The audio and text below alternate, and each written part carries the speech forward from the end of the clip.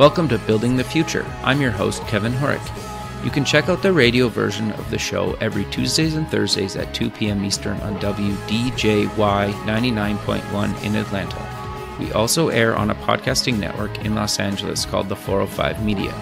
There's a TV version of the show that airs on KMVT 15 in Silicon Valley at 8 p.m. Pacific on Tuesday nights. Both versions of the show air in other states. For these show times, plus past episodes, please visit the show's website at buildingthefutureshow.com. The music for the show is done by Electric Mantra. You can check him out at electricmantra.com. Welcome back to the show. Today we have Katy Tynan. She's the founder and chief talent strategist at Lightskip Consulting Group. Katy, welcome to the show. Thanks so much. It's great to be here. Yeah, I'm excited to have you on the show. And it's interesting because I was actually reading through your book, over the last kind of few weeks, and it was interesting because you had some stuff in there that I kind of went through a couple of years ago. But maybe before we kind of get into all that fun stuff, let's get to know you a little bit better and start off with where you grew up. Yeah, that sounds great. So I grew up outside of Boston. In Lexington, Massachusetts, which is best known as the loser town of the American Revolution, because that is where we all stood up in front of the British on the green and tried to play it their way, and it didn't work out very well. So I always tell people that that's why I ended up being an entrepreneur and a nonconformist as a career, is because I spent every single year at 6 o'clock in the morning in April down on the green watching the reenactment of the first battle of the American Revolution, in which we lost. Interesting. So what I learned is when you follow the rules and you do what you're supposed to do, it doesn't work out very well. So that... No, I think that's really good advice, actually. I've kind of lived my whole career that kind of same way. Yeah, and I think it's good advice, not necessarily in every possible circumstance, but certainly I would not, especially in this day and age, think that following the rules was necessarily an automatic path to success.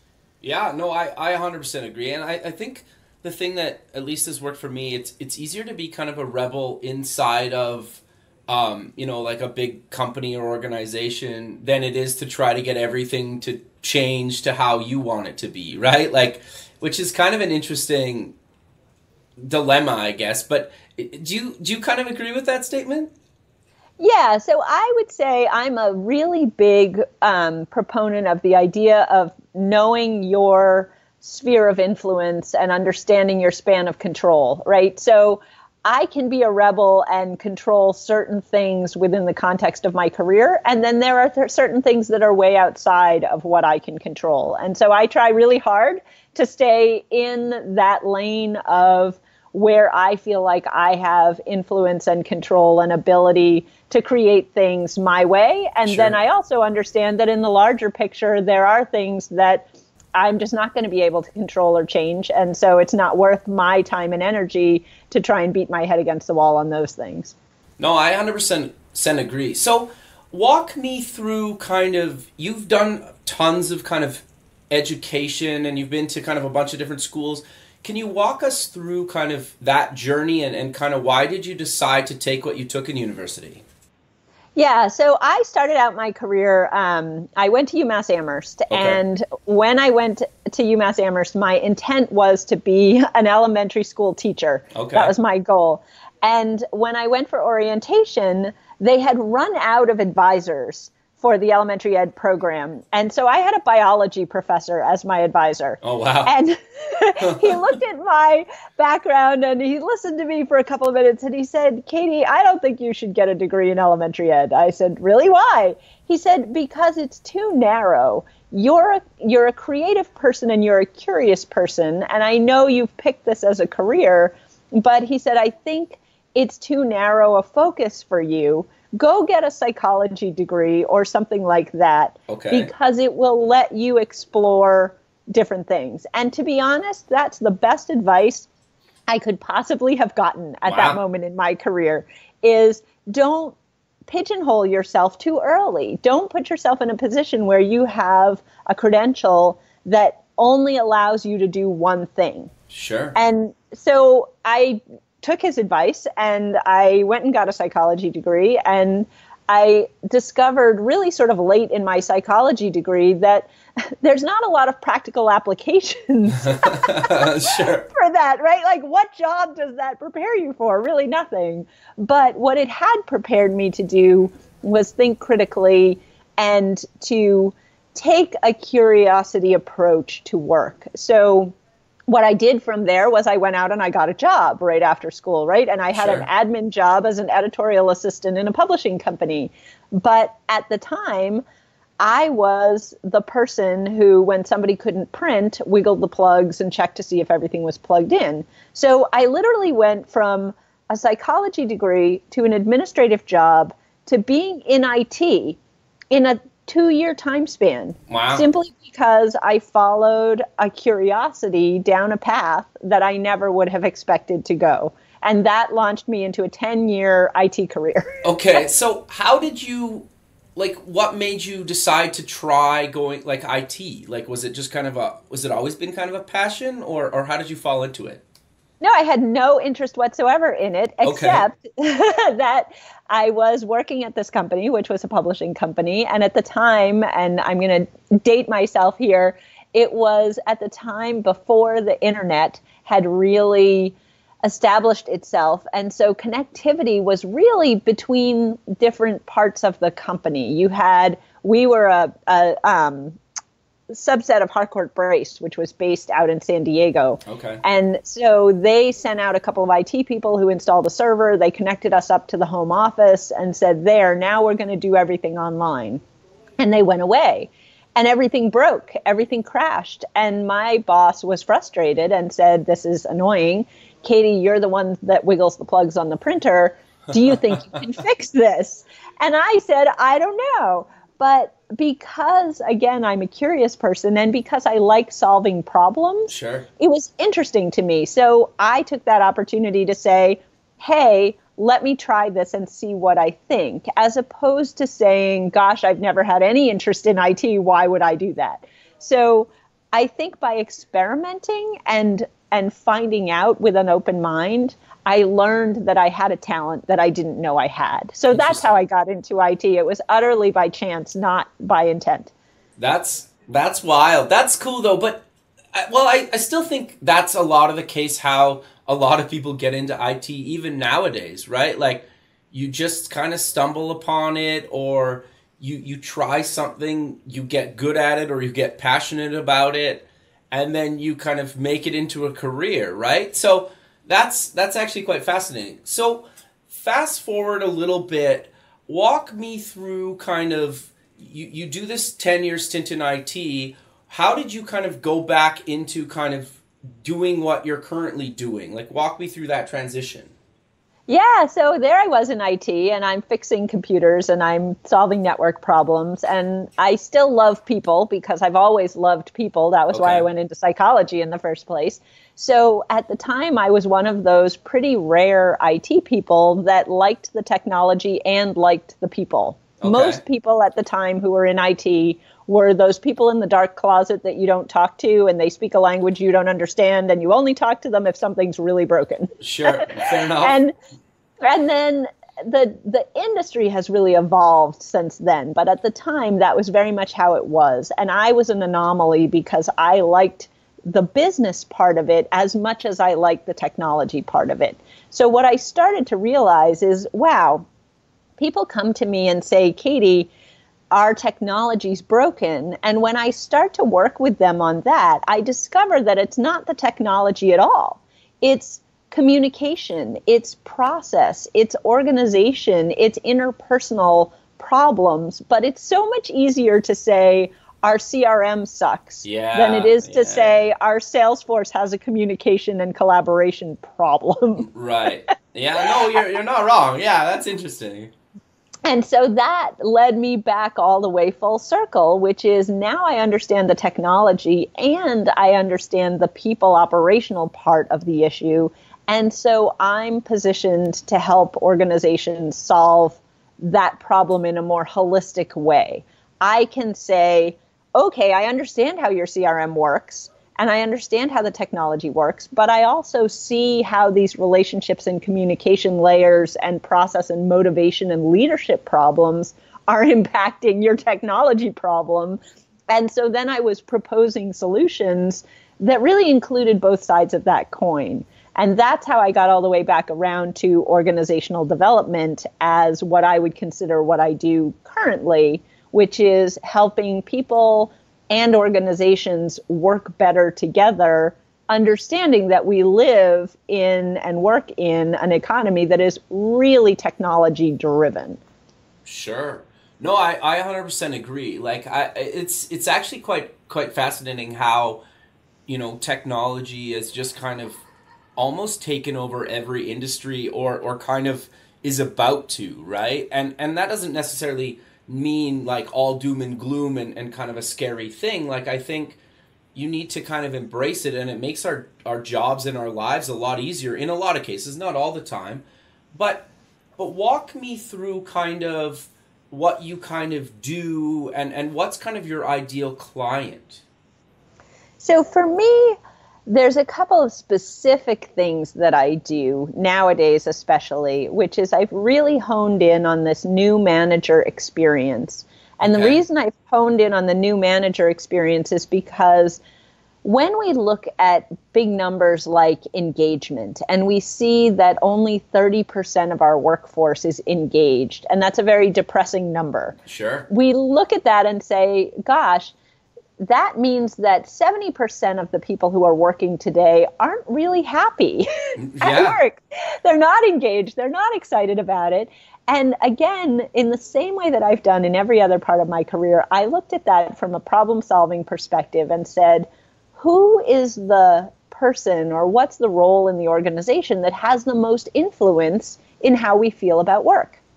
And the answer to that is it's typically our direct manager. Okay. It's typically the person that is working directly with us and funneling what work we're going to do or not going to do. And I say this in the context of how corporations work. I also work, and you know this, outside of that as a freelancer. And so things are different in that context. But within the context of a corporation, the person who has the most influence in how you feel about work is usually your boss. Right. And the problem is many, many companies, you would be stunned to know how many, don't offer any training whatsoever to new managers. Interesting. And that's a problem because the management role is so different from the individual contributor role. The way you are successful as a manager is so fundamentally different than how you are successful as a leader.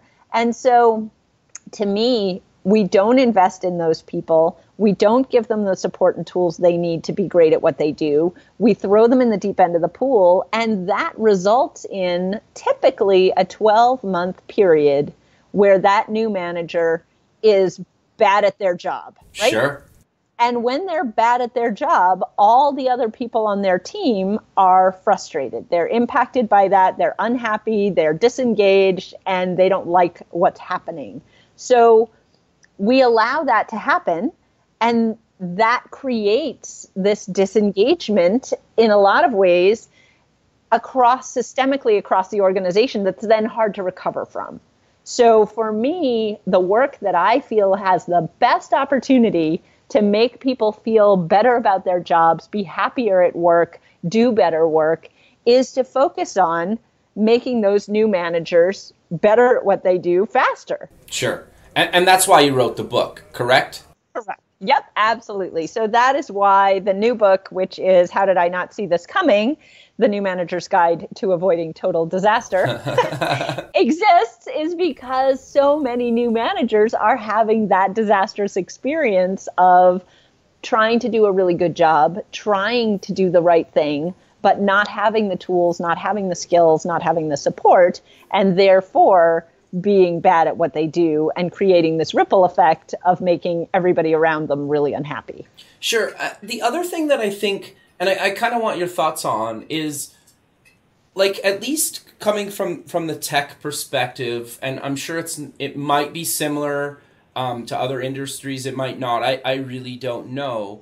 But I find like like take myself for an example. Like I'm kind of trained as like a, web designer. Like I went to school to basically be a web designer, and now I'm chief design officer at a startup. But the thing that's funny about kind of as you progress in your career, and the running joke that I've kind of heard is you get promoted into kind of this management role, and you were never trained in being a manager, and in a lot of cases you might not ever wanted to be a manager, but like you're the one of the only people on the team that has enough experience to actually manage the rest of the team.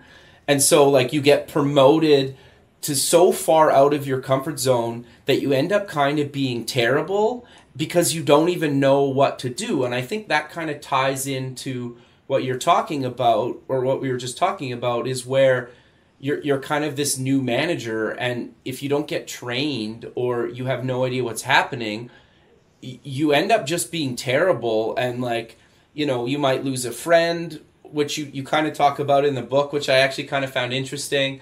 But is that kind of a fair statement, or how does somebody kind of get to be this kind of new manager, and they're kind of struggling with it because they weren't trained in that?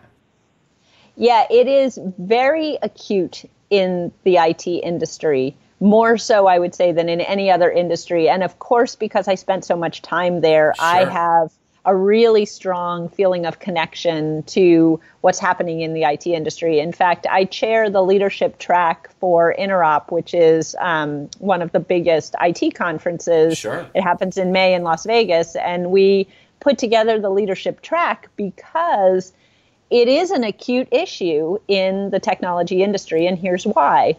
Technology, unlike a lot of other industries, has this sort of bizarre situation where people have to become managers in order to get more money. Yeah. But they really, really don't want to be, because they love the technology itself. They love the work. So take somebody who's an amazing coder and who really loves getting immersed in creating things and coding and developing new software and solving business problems, and take that person and take away everything they love and tell them that now their job is to help other people who are not as good coders as they are do their jobs. And now that person is unhappy because they're not doing what they love to do. They're having to do something they don't love to do. And so they get frustrated. So what happens in IT is we force people down that track in a way that they don't want. And we don't create an alternative track that says, oh, you just want to be a really deeply technical, specialized person? Great. Go down this road and do that. So what I think is happening particularly in IT now is organizations are starting to understand that just because you're a great technical person doesn't then say you're the best candidate to be a manager. And instead, what they're doing is saying, who is self-selecting and saying, I want to be a leader, a manager, a person who organizes and coordinates and helps other people get better at what they do? How do we find those people and put them on the management track, while also providing career development opportunities for the people who just want to stay really deeply technical people? Sure. No, I think that's actually quite interesting. But you talk about these kind of 5 truths in the book. Do you maybe want to kind of cover what you exactly kind of cover in the book so people can fully understand kind of what you talk about in the book? Well, no, because I want them to buy it and sure. read it. Yeah, fair. Oh, that's fair. But I will certainly talk about the ideas in it and where it came from. So first of all, when I had the idea to write this book, it was because I have a very collaborative relationship with the Association for Talent Development. And ATD is an organization that helps create content for training and development, learning and development specialists. They're an industry association of learning and development specialists, and they're the ones that published the book. Okay. And so I was in conversation with them because I was writing blog posts and recording videos and creating content for them. And they said, we really think you should write a book. And okay. I said, I already did. Okay. I wrote a book in 2010 about this. I wrote a different book in 2015. I'm really sort of tired of writing books. It's a lot of work. Sure. And they said, yeah, but we think it would be really valuable. I said, okay.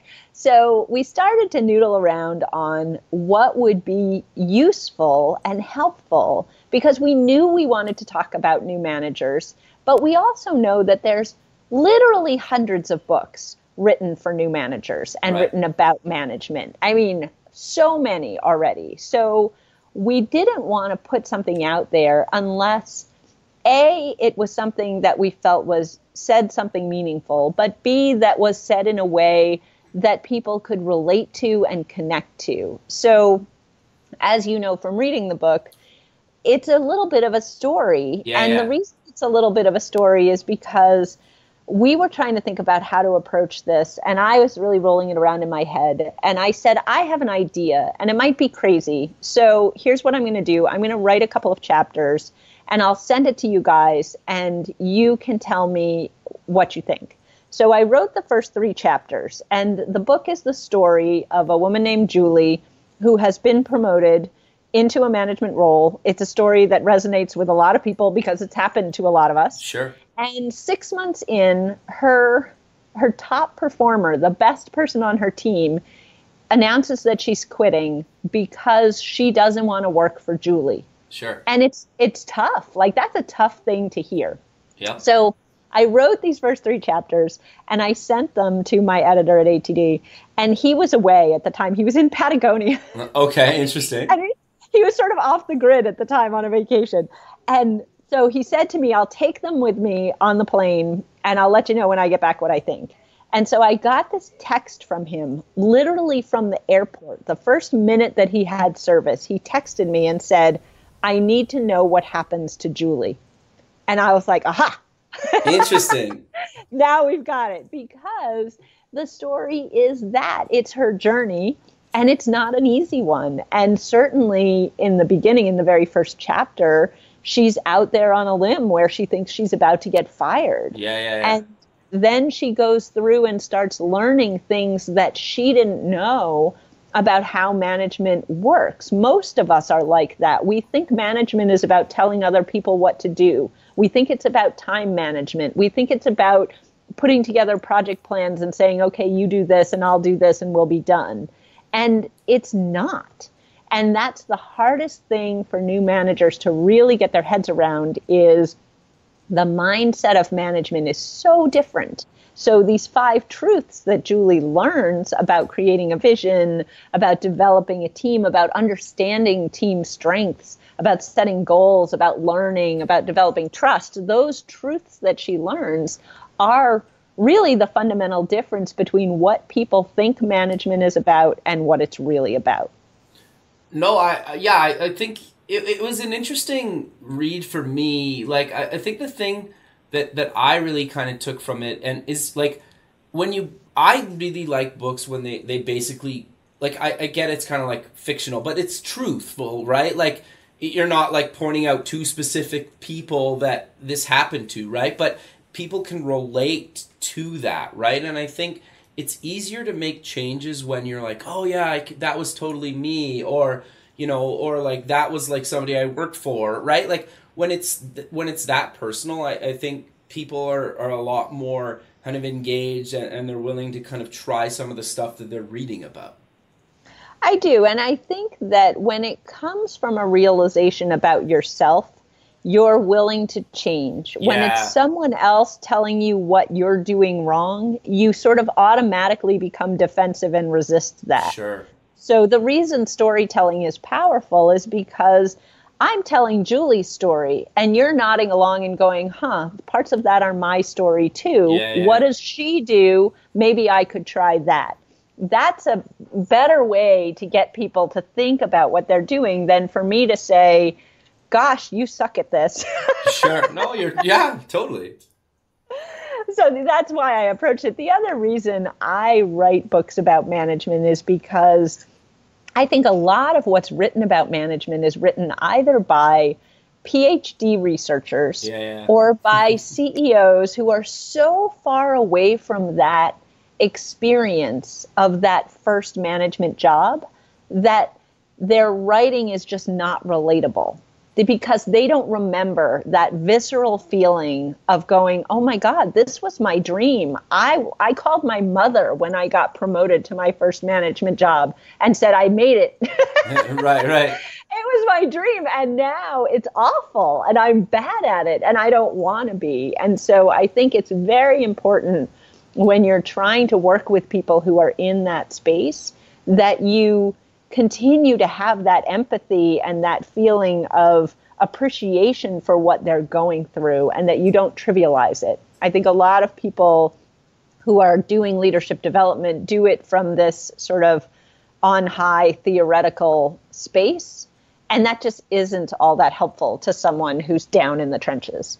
No, I 100% agree. And I think the other thing too is just like what basically, I hate the kind of like, where like, well, I'm a millennial, right? And I don't really care about being put in the little kind of like box of an age range. But what I do care about is I think like, obviously people at different ages and different points in their career need and kind of respect almost like different styles, right? And they have different styles and sometimes they're more open to change than others, right? And I think that's partly one of the big challenges where you might need to manage somebody a little bit different that's older compared to younger or whatever, right? Is that kind of fair to say? It is. So there was a whole industry that appeared almost overnight in, I would say, the last decade about consultants trying to explain how to manage millennials. Totally. And I mean, God bless them if they made money off of it, right? Because I always love it when an entrepreneur succeeds in finding a niche. But with that said, I hated the idea, and I still really reject the idea that there's some problem that millennials have created by existing. That feels so wrong to me. And so whenever somebody says to me, I want training on how to manage millennials, I always say to them, you do know that they're people, right? and you should manage them like people, meaning everybody is a demographic of one. Sure. Every single person has a unique backstory, has a unique set of motivations and things they're excited about and things that frustrate them. And to your point, communication styles. And I think as a manager, your best tactic is to get to know people as exactly who they are and what their strengths are and what their hopes and dreams are. And then you can say, that's great. Here's what we can do together. So I understand the whole idea that demographically certain people share certain life experiences and all of those things. But with that said, I always say my best advice is forget about everything that you think you know about someone and go get to know them as an individual. And then at that point, you will have a much better idea of how they're motivated and why they took this job in the first place and how you can best work with them. That's actually really interesting. I think the thing that I love about being kind of pigeonholed as a millennial is like there is no bar. Like you're basically just pigeonholed into being kind of like lazy and a slacker and never wanted to work. So if you, like, I almost sometimes try to use that and tell people to use that as like almost like a strength, because if you actually like show up and deliver and kind of work hard, I think a lot of times people are like almost more shocked, right, than anything, because like you're labeled like you're almost like useless, right, in some cases. So I find it kind of funny, and I think it's great when somebody's like, oh yeah, you're a millennial, you must like do this, and you're like, yeah, okay, sure, right? Like it's always interesting. Yeah, and what's funny is, so I'm Generation X, and we were told the exact same thing, right? We're slackers, we don't work hard, we don't have a work ethic, all of those things. So I think it comes around with every new generation, this idea of the established people who are in the organization who have quote unquote paid their dues. And now here comes a younger person, and that person is figuring out how things work. They're figuring out, and they don't yet know where they fit and what they're good at. They're experimenting and learning. And in a lot of cases, those things just by themselves are huge assets. I would love if everybody on my team was in that sort of learning mindset. Sure. I don't know, let's try. It's Sure. sort of the improv thing, right? How do you say yes and? How do you say, I don't know, but let's figure it out in a positive way? So to me, I find all of that to be an asset. And I really love it when people come to the table, whatever their age is, whatever their experience is, whatever their background is, and come with an open mind and not come with this closed, narrow idea of what they can do and or what other people can do. No, I 100% agree. I think it's actually really interesting. I think the other thing too is like, I know like the diversity topic is really kind of hot right now, but I think like the best stuff and kind of brainstorming and getting people's opinions, at least in my career, have always kind of come from somebody that's totally different than me. Or like, and I think the best example that I can give that I think everybody kind of understands is like, you take the colors like red, white, and blue. In North America, everybody's like, that's the American flag, right? Or America. But if you go to like parts of Europe, they're like, well, that's the colors of like France and like the French flag, right? And like, so like different parts of the world see something as simple as like 3 colors. The association is totally different, right? Not all the time, but a lot of the time. But like sometimes I think you don't think about that unless you have people with kind of different backgrounds and kind of experience to be like, hey, you know what? Like that means this to me. And you're like, oh, okay, right? And like sometimes you can avoid, you know, maybe offending somebody or maybe you can use it to an advantage, right? In some cases. Yeah, I'm definitely a big proponent of the idea that diversity is the source of innovation, and that you cannot, with a homogenous group of people, expect to come up with new ideas. Yeah, totally. It just doesn't work that way. The best example of what you're talking about, I saw at a conference a couple of years ago. A woman put up a picture on the screen, and it was a picture of an older city, and there were a bunch of people in a boat, and the boat was on a canal going through this sort of older city. Okay. And she said, when you look at this, what does it make you think of? And we all, being sort of North American, European descent people, said, oh, it looks like Amsterdam. It looks like people on vacation. Maybe they're having a cruise, something like that. And she said, that's great. Do you know that when I show this in other parts of the world, primarily what the answer is it's a flood, and those are refugees. Oh. And it's a very negative, like, oh gosh, those poor people, they're in that boat because there's a flood and their homes have been destroyed. And it was exactly what you just said, just such an eye-opening. Two people look at the same thing and see completely different things. And that's so important in a global economy to understand, whether you're an individual entrepreneur, whether you're working with people from different parts of the world, whether you're a corporation and a brand and out there on social media opening your mouth about things. Yeah, no, totally. And so I think it's just, and you know, one person can know all those things. It's just not possible to know everything you need to know. And that's where the power of having a diverse team comes in, because you can ask. Yeah, fair enough. Yeah. No, I think that's actually really interesting. Yeah, I never really, yeah, you're right. Like in certain, yeah, that's quite the, like, from holiday to, like, you know, being a refugee is quite the spread on one photo. That's fascinating, actually. But, yeah. So you talk a lot about kind of the future of work, and I know you have some kind of online learning and a book and do some workshops, but like, what does that kind of mean to you? Yeah, it's a great question. And I will say, for me, this is sort of the the fundamental curiosity. I've said all through this conversation, I'm a curious person. Yeah. The thing that underpins all my curiosity is that I find work itself interesting and weird, right? Okay, Like, interesting. Yeah. it's here we are, and we're so far removed from what our ancestors so many years ago did to survive. So work used to be hunting and gathering and creating shelter and not getting eaten by tigers. Like Sure. that was work, but it was also life. And how do you relate something like a social media specialist as a job, or, you know, a coder, even a software developer as a job?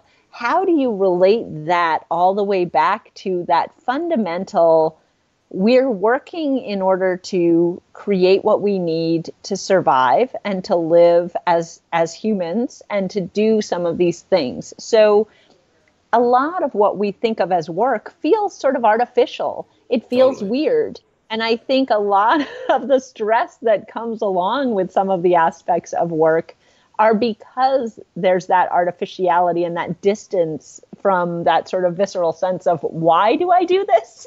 Yeah, no, fair. You know, when you're sitting in a meeting on a Tuesday afternoon talking about the different colors of a potential logo redesign, and you're like scratching your head going, what does this have to do with my life? Like, tell me again Sure, why yeah. this matters. So that's an interest of mine. I also find that some of the things that we do because we've always done them, and we have these habits that ultimately are not helping us. So you think about commuting, and you and I are very technology oriented people. So I always say there is nothing that I can't do from my home office as relates to doing my job. Like literally, I cannot think of a single thing that I need to be physically in the same office with people to do. Totally. And yet we still have every morning a 2-hour period of time where people spend hours in their cars stuck in traffic trying to physically become present at a workplace. Yep. And it drives me bananas. No, So, interesting. Okay, I 100% agree with you. But keep going, sorry. no, that's fine. So for me, the idea of the future of work and the idea of what we will do someday in the future is all about, how are we putting these pieces together? How are we changing our habits and changing our behaviors to make things better? A lot of what we hear about in the news about, you know, the robot economy and how artificial intelligence is going to take all of our jobs and we're all going to be homeless and nobody's going to be making any money except for 1% of the people like Elon Musk who are going to be sitting in mansions. And that's a sort of a negative idea of what the future looks like. And to me, I feel like if we invest our time and our effort and our energy creatively, we can figure out how to make work awesome, not horrible. We Totally. can figure out how to connect people and technology in new ways to make things better. And so what I want is for us to figure those things out and not to be reactive and say, let's wait until it's terrible. Sure. And then come up with a solution. I'd rather imagine what the future of work could look like and then try and work towards that as a positive outcome. So that's how I think about it. And a lot of what I like to read about and understand is, where are we now? What are the trends? What's happening? You know, we've heard a lot about the World Economic Forum and the Fourth Industrial Revolution and some of the trends related to the virtual economy and a Sure. lot of other things that are happening. But what do we do with that information? What does that help us do? So that's what I'm very curious about. Yeah, no, that's actually quite fascinating. The thing is, and like, I could be wrong, but wasn't like basically the 9 to 5 workday like related to basically like it took that long for like a machine to basically like do its job, right? So like back like, you know, 100 years ago or whatever, right? Like, and like the thing that I never understood about kind of working 9 to 5 is like, I'm not a morning person. Like some days, like I don't feel like I'm awake till like noon. So I'm most productive from like I can be tired like all day, and like 9 p.m. rolls around, I'm wide awake. Like it would make way more sense for me to like either work late into kind of like start in the evening, maybe work into the early hours, or start in the afternoon. And if you like kind of meet your deadlines and you show up to the meetings that you need to be at, even if they are in the morning, a few times a week, but like, do you really care where I'm physically located or what time I'm actually, doing what I'm supposed to be doing? Like, does it really matter if it's 9 a.m. or 9 p.m., like, as long as everything's getting done? And I think, like, it sounds so simple, but it's, like, we try to make everybody just do this, like, 9 to 5, or like, whatever their hours are. But, like, it just seems so broken to me. Yeah, you're not wrong. And there's a couple of things that you just touched on as you go through this. So first of all, yes, the 3-shift model was designed around machines and maximizing the efficiency of assembly lines. Yeah. Because machines could work 24 hours a day, but people couldn't. Sure. And so in order to get the best out of that, they created 3 8-hour shifts and rotated people in and out. Right. So that's a legacy from a very old economic structure. Second of all, we know from sleep research that was conducted back in the 60s and 70s that our bodies have rhythms throughout the day and the night. So at night, we go in and out of deep sleep, and we come up to that REM cycle where we're dreaming, and then we dip back down into deep sleep.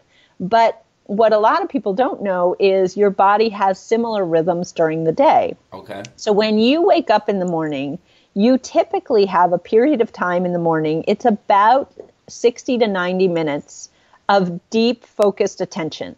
Okay. And you have, I'm sure, felt this at some point. And Yeah, it's not for sure. necessarily in the morning, but it's when you are working on something and you're head down in it, you're focused, you feel really good about what you're doing, you're chugging along. And then about an hour or so into it, an hour and a half into it, your attention starts to wander. Yep. And you start to come up out of that. So this is all research by a guy named Nathaniel Kleitman, and it's called your ultradian rhythm, Okay. as opposed to a circadian rhythm. And he described these cycles in your attention span. And what he said, and he's not wrong as far as I've observed, is you have these deep attention cycles and then you come up out of them and you need to take a break, whether that's go for a walk, whether that's eat, whether that's take a nap, whatever that is. And they get shorter and shorter during the course of the day. So you have a longer one in the morning, then you have shorter and shorter ones. Then for a lot of people, and it sounds like yourself included, you have another long one in sort of the late evening period. Yep. When it's dark, it's quiet, nothing else is going on, and you can fall back into that deep concentration state. But that's not how our workday is designed. Totally. And so there we are with an 8-hour day to sit at a desk, which is like the worst of all possible things for productivity. No, totally. I 100% agree. Yep. So it's true. It is not how we as biologically how we're designed to work. And yet we have that sort of legacy structure imposed on us because that's how corporations, particularly manufacturing corporations, worked when machines were the thing. Sure. So are we going to change that someday? Sure, probably. Yeah, fair. It'll catch on trendy, right? Time. Well, yeah, but I also think, and this is another trend that we've seen, is increasingly people are not working for corporations as employees anymore anyway. Sure. So we have a 30 to 40% gig economy going on right now. We have people like you and I who don't have an employer. Instead, we either work for ourselves or we're entrepreneurs and we are the employer, but it's a tiny business, or we're freelancers, or we're doing something, whether it's Uber or whether it's one of the freelance marketplaces. So you have a really strong growth in an economy that doesn't operate on those cycles. And I think that's really where you're going to see those changes, is because people feel so much more productive when they can decide for themselves when they work, how they work, who they work with, what projects they work on. Sure. But, okay, so, like, I get that, like, that's kind of happening, but how do you work, or what do you recommend to kind of the big corporations that are looking to change because they know they need to change? Yeah, it's tough. So a lot of companies, and you've seen this in a lot of places, especially in the marketing, and I think the marketing precedes the behavior. Okay, interesting. So if you go look at most companies' websites and they talk about, especially if you go to their careers page, and they'll say XYZ Fortune 500 company is a great place to work. We believe in flexible schedules. We believe in work-life balance. We believe. But the policies don't support the marketing yet. Interesting. Okay. And so what's happening is, and we already know this, big organizations struggle to change. They're not good at it. Change is hard. And especially in a big established bureaucratic organization, change is really hard. So that's where we're seeing organizations trying to figure out how do they adapt their policies in a fair way, in a consistent way, in a non-discriminatory way to allow for some of these things that historically haven't happened or worked. And so I think that's where we're seeing companies try to make those changes. But I'll be honest, big companies are struggling with it. Smaller companies are much more nimble. They're much more able to adjust and adapt and personalize work to their employees because they can change those policies without 50 million different reviews and committees and meetings and all of that kind of stuff. So I think it's coming, but I think it's slower than we would all like it to be. Yeah, that's fair. And I guess the thing, and I was having this conversation with kind of, she works for the, just like the government in the labor division, just in the city I live in. And she asked me the question, like how come somebody or like entrepreneurs aren't necessarily like building something, more for like governments? And I said, because there's way too much red tape. It's way easier to build something without, like, kind of almost like what we talked about at the beginning, where you don't even really understand why they're doing things the way they're doing, and you're like, this is broken, I'm going to build something to fix that. And then if that catches on with maybe the ground level employees, because you're either one of them or people doing that, and eventually that app or whatever kind of spreads throughout that organization, it's easier to do it that way, and then they're kind of almost forced to adapt that than trying to go in from the top and say, you guys should really use this because of, based on my research, that, we can save you tons of time here, here, and here, or whatever it is. But like, I always found that kind of interesting, right? It's like, it's way easier to just come in and say, here, we're just going to start doing it, than try to go through kind of like all the red tape to change. Have you kind of found that, or what are your thoughts on that?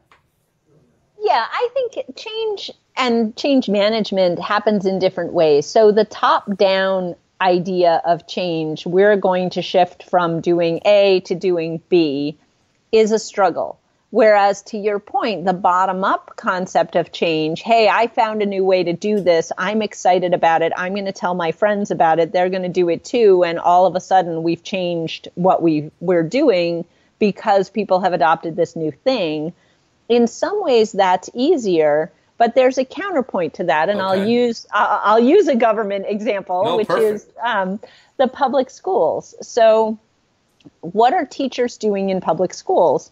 They're finding apps that help them do something in their educational process, right? So, Teacher A finds this really awesome app that allows their students to create some kind of cool presentation and share it with one another and share it with their parents and all of these things. And they think it's awesome, and the kids think it's awesome, and the parents are excited, until one of the parents calls the school and says, hey, my child's personal information is publicly accessible on the internet. Interesting. And that's a problem. Sure. So the problem with bottom up is that a lot of times, even though people are really enthusiastic about it, the change happens in a way that breaks compliance. Oh, interesting. Whereas the flip side is top-down change is a lot harder to get people enthusiastic and excited about. Sure. So I think smart companies and smart organizations are trying to synthesize those two things, right? They're trying to reach out and say, what are the things you guys want to do? You tell us what's not working, what's frustrating, what's hard, and then let us curate the solutions for that and come back with something that is compliant, that meets your needs, that's awesome, and that we can then figure out how to pilot and integrate in a way that works. Sure. So almost that's like the ideal. Top and bottom, and kind of meet in the middle at the same time. Right. But it doesn't always work as beautifully as we'd all like it to. Sure. No, that's really, that's interesting. But sadly, we're running out of time. So maybe let's close the show with mentioning where people can get more information about yourself, the company, your book, and on all the other things you're involved in. Yeah, so the easiest way to get a hold of me, my website is katytynan.com. I'm on Twitter at Katy Tynan. I'm on LinkedIn at Katy Tynan. Sure. So everybody should feel free to reach out to me and connect to me. I'm really happy to answer questions. I'm happy to provide resources. So those are really the best sources for people to find me. And then all of my books are available on Amazon. So just go to Amazon and search Katy Tynan and you will find me there as well. Sure. And I really appreciate having the time to hang out with you and talk about all this stuff today. Yeah, me as well. And just so people know, it's Katy and then your last name's Tynan. That is right. Perfect. So, no, I really enjoyed our chat. I wish we had more time because there was some other things that I think I would want your thoughts on. But so maybe we'll do another one of these at some point. But again, I really appreciate you taking the time of your day to be on the show, and I look forward to keep in touch with you and have a good rest of your day. That sounds awesome. Thank you so much. Thank you.